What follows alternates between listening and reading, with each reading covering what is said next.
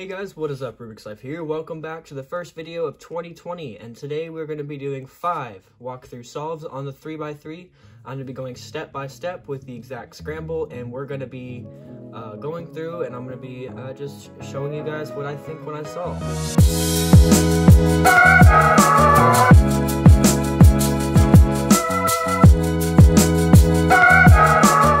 Before we begin, this video is going to be in 4K. So from here on out, all of my videos are going to be shooting in 4K, which is awesome. So if you guys have a TV or monitor that can do 4K, you guys can go ahead and switch that over and you can watch this in 4K. If not, it'll just be really good 1080p. So this year I really wanted to boost my quality of the videos and make it as good as possible. So I've got a nice ring light surrounding the camera lens here, and I have it shooting in 4K. So hopefully this will be great and you guys can see it very clearly. So let's just jump in right into the video, and hope you guys enjoy.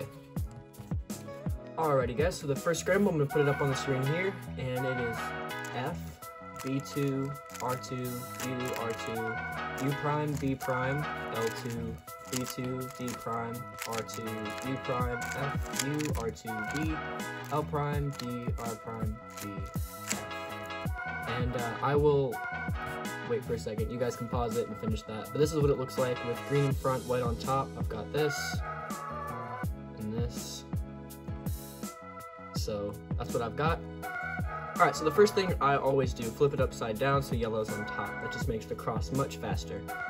First thing I see is my green, my orange. It's very simple to put in. So probably, and I've got red back here and blue. So first thing I do is always identify the 4 cross pieces. So what I'm gonna do is I would put green down into place and bump it over, which would let orange perfectly go into place here. And in doing so, that would put blue up, so I'd move it over, put blue down, and replace, which leaves me with red, so I do the same thing, move it over, down, replace. And that'll give me with my cross. So nice and simple. Next, I've got blue and orange. These are the first 2, so I would move it over like this, put it into the back spot, and insert it there. And then immediately I see these 2, so I'd move it over, I'd move it back like that, and then I would just insert the pair. All right, next I see blue and red. I'd move the white down, line up the pieces, and then I would probably insert it like that with a cube rotation. The final one would be easy. It's just RU R prime U, or whatever that is. RU, yeah, RU R prime U, and that'll just put it in there. And then I got 2-look OLL here soon, and then okay, so then what I do, I have 2-look PLL. I have a lot of my PLL, but this one I just don't know. So I solve the corners first. Sometimes if I can't get it, I'll solve the corners, and then I'll just do the middle pieces. Like I'll do these algorithms because I can get all the corners done, and then I can just do that, and I can still get sub 20 solves. So that definitely works. Alrighty guys, so then the second scramble, I'll put it up right here. I'm not gonna read it out this time. You guys can just pause it, and then you just see what I get. So it goes up right here, and I'm just gonna go ahead and do that.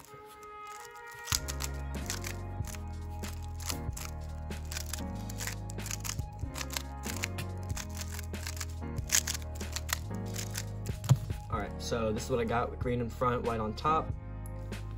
That, and that.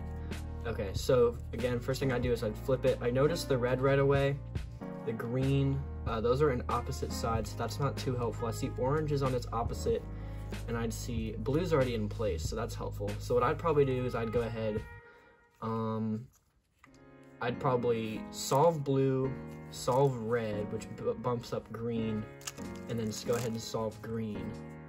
And that would put orange here. I double flick the bottom, put orange down, and that solves the cross. I immediately see this pair. This is an easy break apart, put together.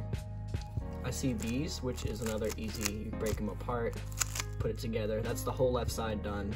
I see the orange and blue, but the orange and blue is gonna be back here, I think. Yeah, that one's already in place. I see these 2 would be easier, because you can just do that, and that'll bump up that piece and put this in the front, which allows me to just do one quick cube rotation, bring it out over and down, and then I've got OLL piece just like that, and then I see I can do this case, which I don't know yet, so I guess I'm gonna do T-firm here, and then get my corners, which works really well. I still want to get better at that, but there we go. That is the second solve. Nice and simple. All right, next scramble, putting up right here.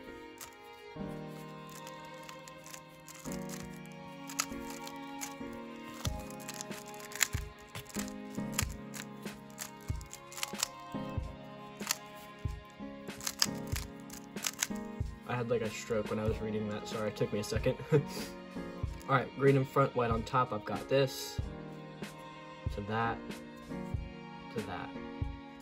All right, first thing I noticed right away is the green and blue are next to each other. Red's in place, and then I've got orange over here in place already. So the first thing I think I'd do is instead of flipping it, I would put green in place, which would allow me to do red, green, put orange in place, and then I'd flip the cube, put blue right in the front, and that's the cross done.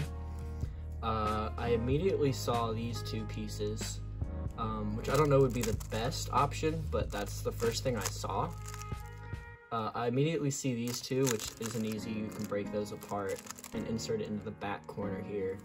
I see these two, which I can do an easy one cube rotation here, because I have these two. And then with this case here, there's the piece here, which I'm gonna line up with the orange.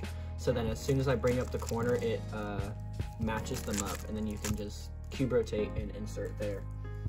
And then you've got your OLL case there, which I knew that one.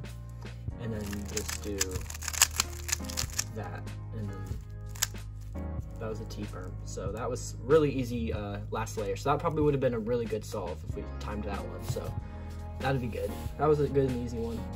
All right, here is the fourth solve.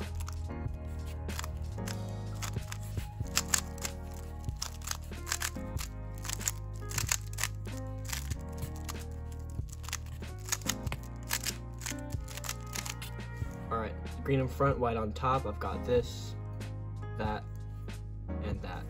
All right, first thing I noticed right here is orange and white, and I've got the green on opposite. We've got red, which I can easily pair here, and then we've got blue.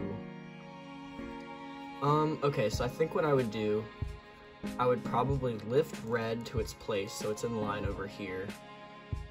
I would move blue while rotating the cube, so then I can easily go like this, and then I'd bring up green, flip down blue, and then I'd I don't know, this is kind of a tricky one. I'd probably do that and that, which isn't the most efficient, but that got it done. I see these two. I also see these two though, and these. So I've got three on top that I can choose from. But I would probably pick the one that's the most easiest to access. So like this one, I would probably do these two first. So I would do this, pair that up, and there's that, which allows these two to be up front for the next solve. Totally. Oh yeah, I did that right, okay. And then you can just pair that in the back, break these apart, insert that backwards, which is a little bit awkward, but it's not too bad. And then I would just line these up like that, OLL, and then I've got, oh, that's an easy PLL case where you go like this, just in case you didn't know that one. That was a fun one. The other case like that is this, where the colors are opposite, and you just do this. Those are two very fun ones. You can get those going really, really fast and annoy your friends by just doing that algorithm over and over super fast. So don't recommend doing that, but it's a really fun case. All right, that was really simple. That was a pretty good one. If you guys see anything I could have done differently, let me know, because I'm always trying to improve my times, and I'm trying to get to sub 15. I'm getting really close, but just let me know. and I'd love to hear your guys' feedback, because I'm giving you mine, and this is just my opinion and what I'm seeing right away. So I want to hear what you guys think and what you guys see. I could also do walkthrough solves on the 2x2, or I could also go on the 4x4. So that could be really fun. I also got this cube for Christmas. Now it looks normal, but when you turn it, it's got textures on it. And what this does is, one, it's very fun and soothing this off. It's very sensory heavy. But what you can do is you can close your eyes, and then you can scramble it up, and then you can feel what pieces they are, and you can solve it without looking, because you're using all your memory and then muscle memory with the algorithms, and then you can just feel the pieces and try to figure out where they go. So this one's really fun.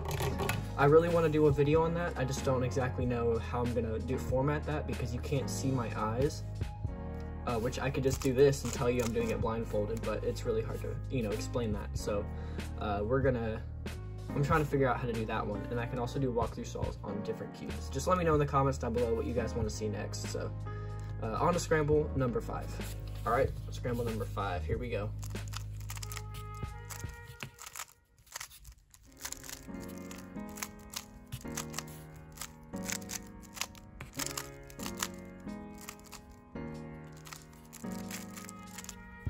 All right, here we go. Green in front, white on top. I've got this, that, and that.